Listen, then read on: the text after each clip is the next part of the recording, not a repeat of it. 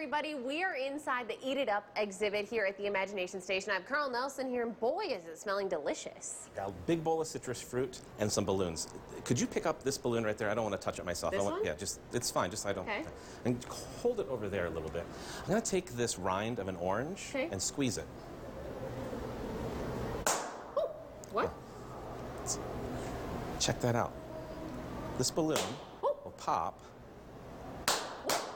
Balloons will pop as the oils from the rind hit them. But it didn't pop that one. So this is a special balloon. We're going to put that aside. That's interesting. That's going to be kind of cool. All right. So what do you think's happening there? Why is it popping? I'm going to put these on.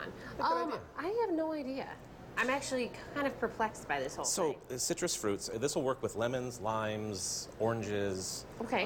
So things that we have at home. Yeah, those are sort of acidic sort of things. Yeah. So the first thing is when you show this to somebody, they think, oh, it must be the citric acid that is popping the balloon. Okay. Seems like a reasonable suggestion or idea. And I've got some citric acid here that I've dissolved in some water. Okay.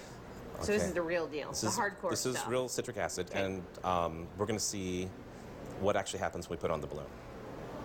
What? Nothing. Nothing. Nothing's going to happen because it's not the citric acid that's doing it. There's another compound inside citrus fruit that give it that really wonderful citrusy smell. Yeah, I mean, it smells delicious right now. It's called limonene. Okay. Limonene. And if you've ever purchased any of these like orange products. Yes, I have those at home. Okay, one of the components inside there is called limonene.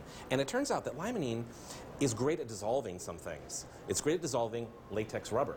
Huh. Okay, so if you go ahead and grab grab something there. I've got some more balloons here. Oh, they're probably going to pop. Should I just start? Just squeeze the rind. Yeah. All right. So what's cool about this is you can do it from a great distance. Oh, okay. Okay. So you don't have to be like right next to them, but as long as some of that stuff gets out, some of the limonene, it'll dissolve. It'll dissolve the polymer, and the balloon will pop.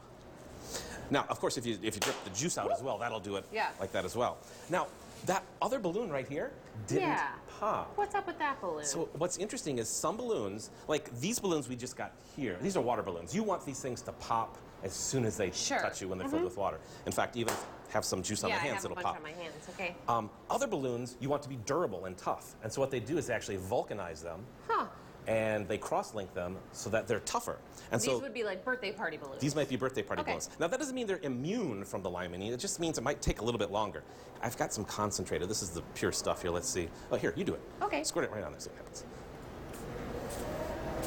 It's got to be vulcanized. Oh, maybe not. Maybe not. I don't know. See, I went a little crazy. It's just so satisfying because, here, more balloons. This is very therapeutic. More balloons.